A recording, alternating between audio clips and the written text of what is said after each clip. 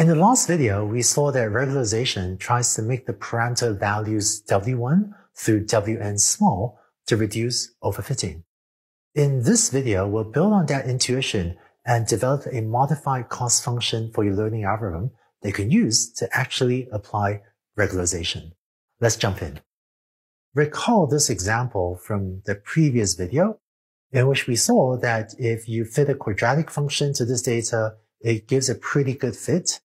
But if you fit a very high order polynomial, you end up with a curve that overfits the data. But now consider the following. Suppose that you had a way to make the parameters W3 and W4 really small, say close to 0. Here's what I mean. Let's say instead of minimizing this objective function, this is a cost function for linear regression. Let's say you were to modify the cost function and add to it 1000 times W3 squared plus 1000 times W4 squared. And here I'm just choosing 1000 because it's a big number, but any other really large number would be okay. So with this modified cost function, you'd in effect be penalizing the model if W3 and W4 are large. Because if you want to minimize this function, the only way to make this new cost function small is if W3 and W4 are both small, right? Because otherwise, this 1000 times W3 squared and 1000 times W4 squared terms are going to be really big. So when you minimize this function, you're going to end up with W3 close to 0 and W4 close to 0.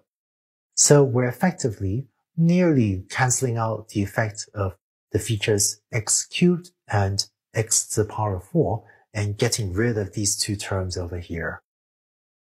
And if we do that, then we end up with a fit to the data that's much closer to the quadratic function, including maybe just tiny contributions from the features x cubed and x to the 4th. And this is good because it's a much better fit to the data compared to if all the parameters could be large and you end up with this wiggly quadratic function. More generally, here's the idea behind regularization. The idea is that if there are smaller values for the parameters, then that's a bit like having a simpler model, maybe one with fewer features, which is therefore less prone to overfitting. On the last slide, we penalize, or we say we regularized only W3 and W4. But more generally, the way that regularization tends to be implemented is, if you have a lot of features, say 100 features, you may not know which are the most important features and which ones to penalize. So the way regularization is typically implemented is to penalize all of the features, or more precisely, you penalize all the WJ parameters. And it's possible to show that this will usually result in fitting a smoother, simpler, less wiggly function that's less prone to overfitting. So for this example, if you have data with 100 features for each host, it may be hard to pick in advance which features to include and which ones to exclude. So let's build a model that uses all 100 features.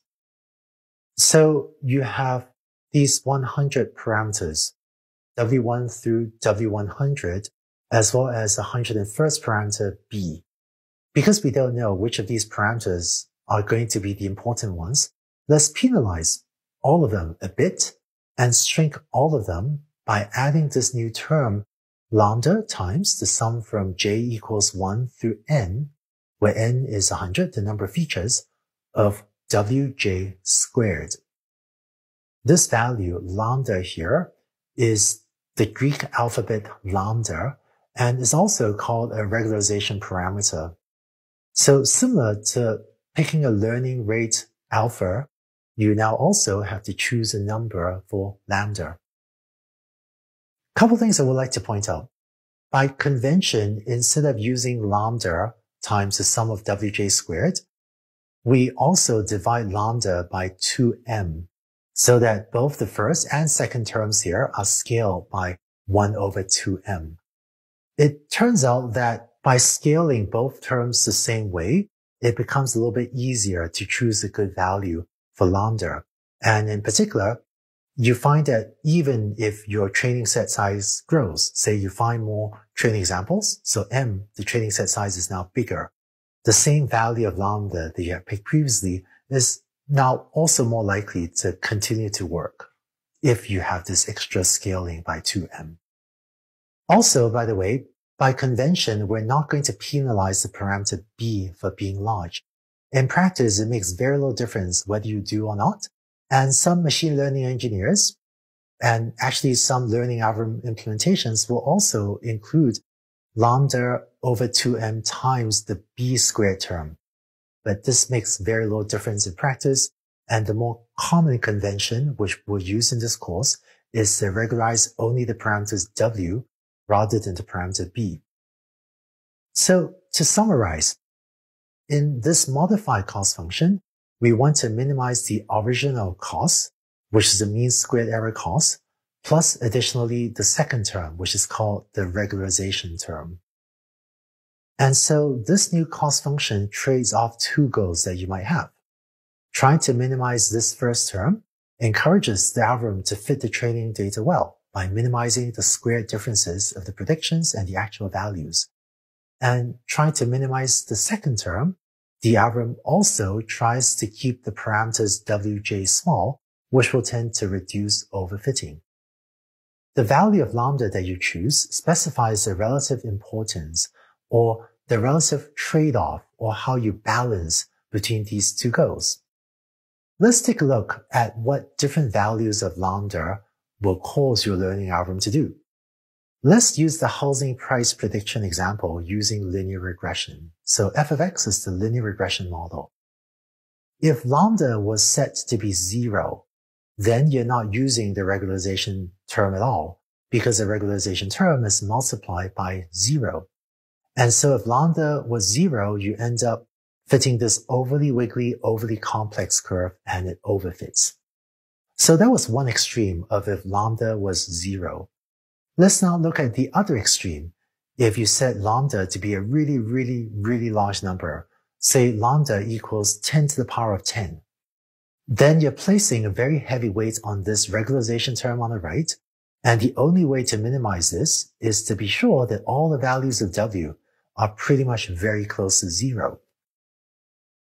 So if lambda is very, very large, the learning algorithm will choose W1, W2, W3, and W4 to be extremely close to 0. And thus, f of x is basically equal to b, and so the learning algorithm fits a horizontal straight line and underfits. To recap, if lambda is 0, this model will overfit. If lambda is enormous, like 10 to the power of 10, this model will underfit. And so what you want is some value of lambda that is in between, that more appropriately balances these first and second terms of trading off minimizing the mean squared error and keeping the parameters small. And when the value of lambda is not too small and not too large, but just right, then hopefully you end up able to fit a fourth order polynomial, keeping all of these features, but with a function that looks like this. So that's how regularization works. When we talk about model selection later into specialization, we'll also see a variety of ways to choose good values for lambda. In the next two videos, we'll flesh out how to apply regularization to linear regression and logistic regression, and how to train these models with gradient descent. With that, you'll be able to avoid overfitting with both of these algorithms.